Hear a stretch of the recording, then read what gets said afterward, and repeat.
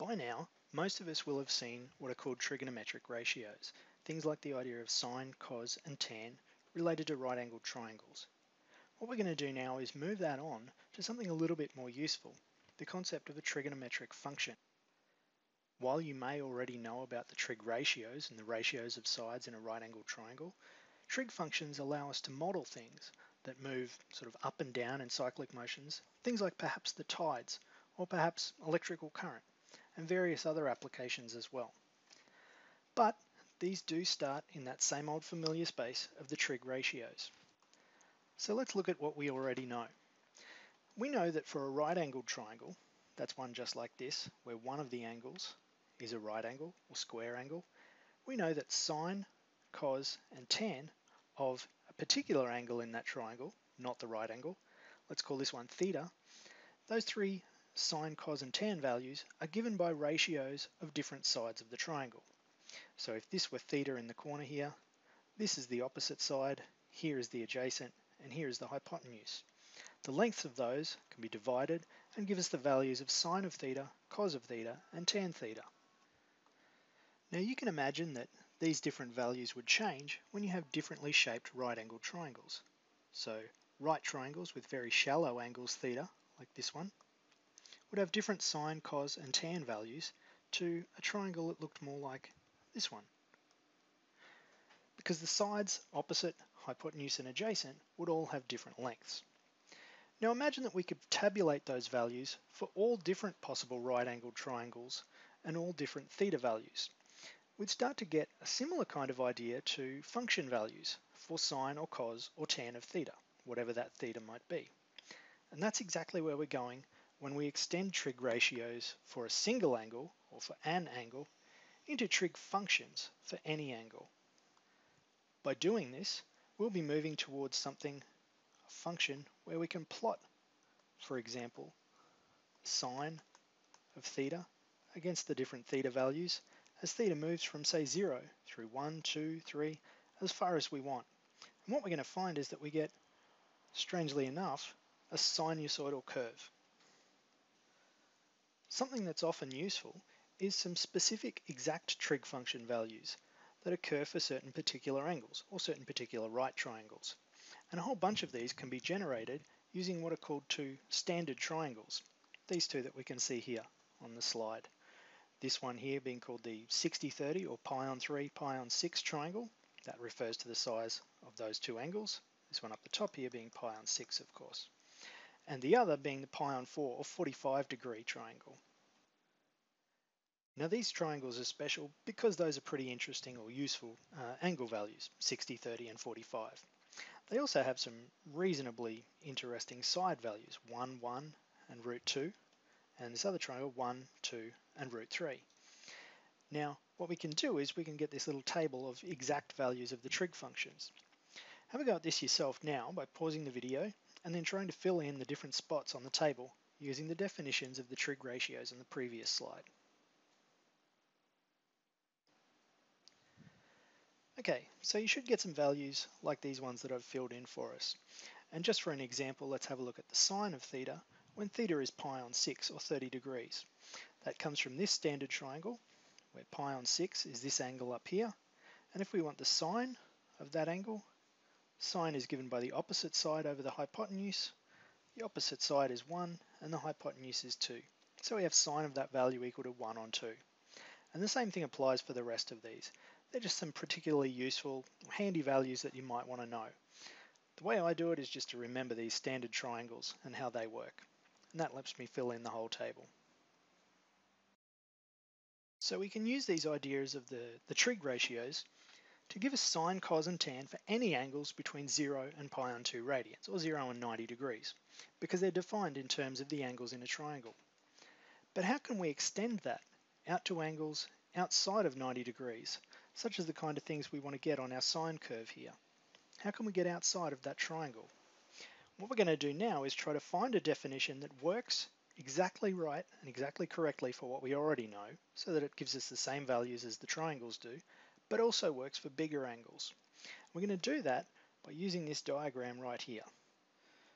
On this circle, we can put this point P anywhere we like along there, in between the x and the y positive axes, and it'll generate a triangle like this one. A triangle where theta is between 0 and 90 degrees. And we can get our values for the trig ratios of theta in the usual way, opposite over hypotenuse, and so on. What we're going to want to do is try to figure out what happens if we move p all the way around to here, or perhaps here, or even here. How can we figure out our values then? So we're going to introduce some new definitions. These actually look very similar to what we already know, opposite over hypotenuse and so on.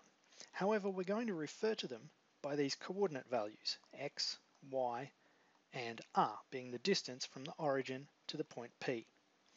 By defining sine, cos, and tan in this way, we're going to be able to extend our ideas so that we can look at angles such as this angle theta here, when P moves into this second quadrant, or even an angle down here, or over here in the fourth quadrant. By defining the trig functions in this way, we'll still get the same values whenever we've got an angle in the first quadrant from 0 to 90 degrees, but it'll also allow us to look at what the values are for sine, cos, and tan when we're outside of the first quadrant. Let's take a look at this example that's going to ease us into things. Let's think about angles in the second quadrant of the Cartesian plane.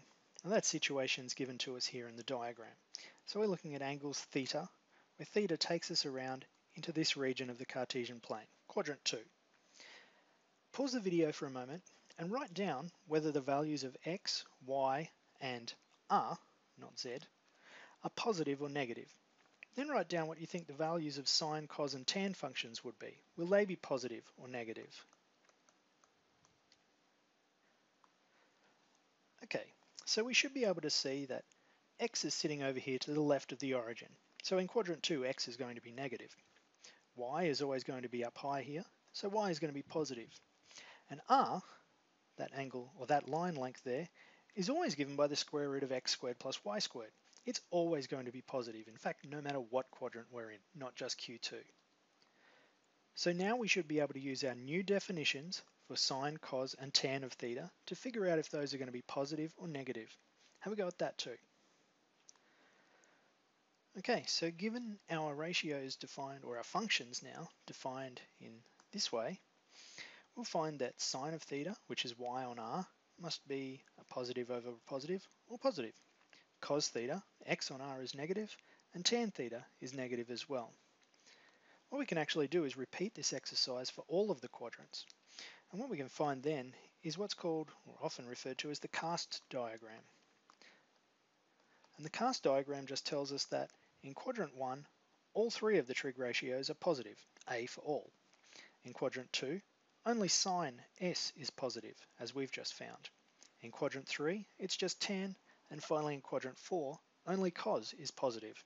It's just a useful little tool that you can use to remember whether you've got a positive or a negative trig value in the different quadrants. So what about actually figuring out what these values are? It might seem like it's going to be a bit tricky, but really it's not.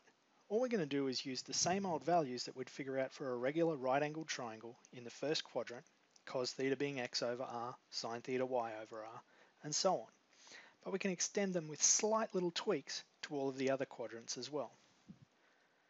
The key to this is identifying a different angle, a reference angle. So if we're looking for an angle theta, which is in quadrant 2, and we want its cos, sine, and tan values, what we need to do is figure out what's the reference angle, alpha, that brings us around to 180 degrees, or pi radians.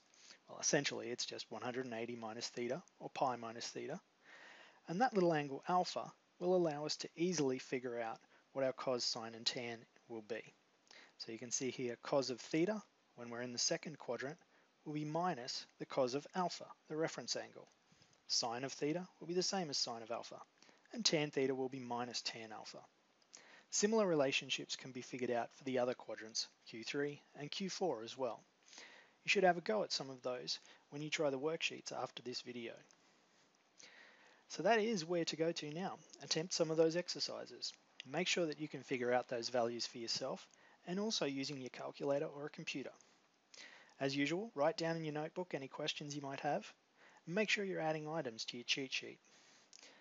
Something a little bit extra, Why do you think we'd even want these trigonometric functions anyway? I've hinted at a little bit, but maybe think about what it might be useful for. And in terms of the kind of things that you're interested in science or physics, or perhaps in engineering, think about where you might use trigonometric functions and what they might look like.